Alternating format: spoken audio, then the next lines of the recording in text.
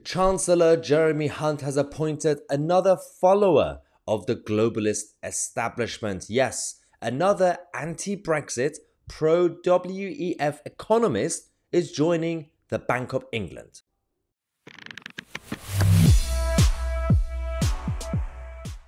Yes, in today's most unsurprising news story of the day, Jeremy Hunt has appointed another Jeremy Hunt type person, this time to the Bank of England. Now, obviously, it's not shocking, but it is important to talk about these things. It's important to report these type of news stories for people to know who is in the establishment, who are our masters and our bosses, because that's how they see themselves. They don't really see us as the bosses, even though we pay their salaries and we technically have the power to vote them out. Well, not the ones who get appointed by Jeremy Hunt. We don't have the power to fire them. No, we don't even have the power to hire them. Yes, Jeremy Hunt, as Chancellor, has decided to make another appointment, this time to the Bank of England. And we're going to talk about this person. Her name is Megan Green. And we're going to give you her background, or generally speaking, her point of view, her values, and what she's done until now. Because she's a bit of a special person. Okay, so Jeremy Hunt has appointed Megan Green to the Monetary Policy Committee of the Bank of England. Now, the MPC in the Bank of England is very important as a body. Now, this appointment was made a couple of days ago.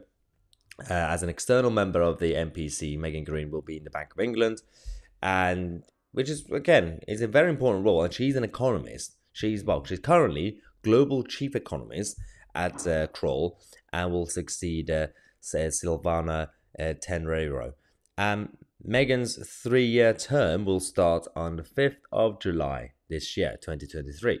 Now, she's going to be replacing Professor Tenreiro, and who has been on the MPC since July 2017. Now, Megan Green has a broad understanding of financial markets internationally and significant experience of advising leaders on the potential impact of global macroeconomic developments. Okay, so that's about her, but what do we actually know about Megan Green? What sort of views does she have? What are her values, basically? Considering that her responsibility is going to be affecting the financial, global and domestic decisions in this country through the Bank of England. Well, we did some digging, and thanks to Guido as well, we discovered some tweets and social media posts, especially when it comes to Brexit.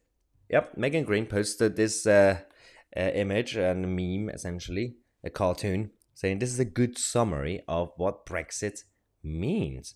And as you can see, it says, having democratically voted to get rid of our paddles, we can now take back control of our boats. Okay, so she clearly doesn't like Brexit. Yeah, there's another post. 2016, she said, another reason Brexit will not help out the UK economy. Yeah, so this was another anti-Brexit propaganda posted by someone else, and yep, she doesn't like self-determination and, of course, the opportunities that come with Brexit, global Britain. She doesn't like that. Okay, she also hangs out with the World Economic Forum guys in Davos. Yeah, she was in Davos earlier this year, only a few weeks ago.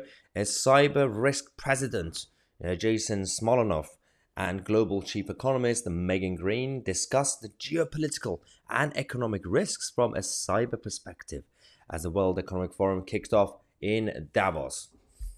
Okay, everything makes sense now.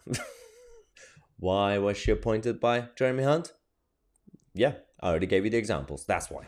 So, these are other posts that she's made about Brexit. So she quote retweeted Robert Peston of ITV saying, but I'm sure Brexit has nothing to do with it, because it's about Bank of England expecting a recession, which didn't actually happen. Global Britain and all that. This was quite recent, by the way. This is 3rd of November 2022. Now, whatever else you think of Brexit, Megan said, at least it brought John Bercow to the global stage. How's that a good thing, Megan Green? John Bercow, global stage. Do we want that? No, we do not want that. Anyway, Jeremy Hunt responded in a statement about Megan Green's appointment, saying she has a wide experience across financial markets and the real economy, will bring valuable new expertise to the MPC. I am delighted to appoint her to this role and look forward to seeing her contribution to policymaking in the coming years. I would also thank the Professor Silvana Tenriero for all her work since she joined the Bank of England, and wish her the best in the next stage of her career. Oh, how lovely. Now, Andrew Bailey, the Governor of Bank of England, also said that I'm very pleased to be welcoming Megan Green this summer. She brings significant experience from her work across financial services and academia, and we will benefit greatly from her contribution to... Are they just saying the same thing? It's like they're copy and pasting their own messages. And of course, pay tribute to the predecessor, blah, blah, blah. But Megan Green also said, well, I am honoured. I am so honoured and thrilled to have the opportunity to contribute to the policy debate at the Bank of England as an external member of the MPC. It will be a privilege and a challenge to help address some of the key monetary policy challenges of our time. See, these people are not really helping the theories that, well, it's not even a theory. When Klaus Schwab goes on stage every now and then and says, I'm very proud that our members are basically infiltrating and joining, well, he said penetrating, I actually used the word, they're going into all these governments. You're not really helping the situation. When we call you a Bond villain, Klaus Schwab, it's because of this. You keep training these people from the ground up. And they all have the same ideas. They all have the same thoughts. They talk the same way. They walk the same way. They're literally like Daleks at this point. And we've got no power to stop them. Because we don't appoint these people. It's the Chancellor that appoints. And we don't even appoint the Chancellor. It's the job of the Prime Minister and His Majesty, the King. Oh dear God. Anyway, I'm not really promoting too much direct democracy, but at this point, we have too much indirect democracy in this country. Let me know your thoughts in the comment section. I'm Mahyar Tousi, and we are the media.